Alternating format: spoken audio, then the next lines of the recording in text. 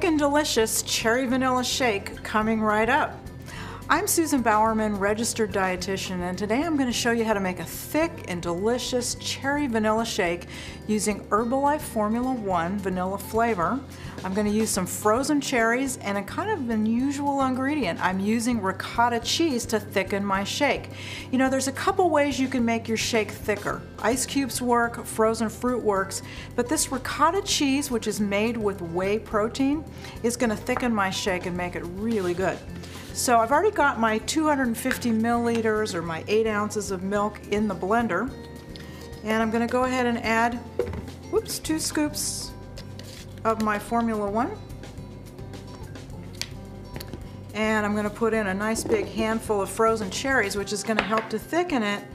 And then here is my ricotta cheese, and I'm using here about 80 grams or about 1/3 of a cup, and I'm just going to put on the top and blend it up.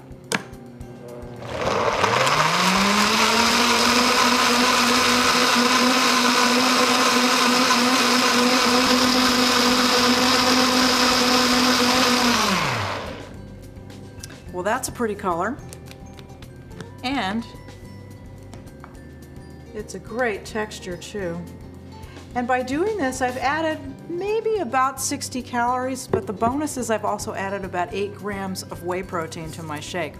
So I'm gonna give it a taste here.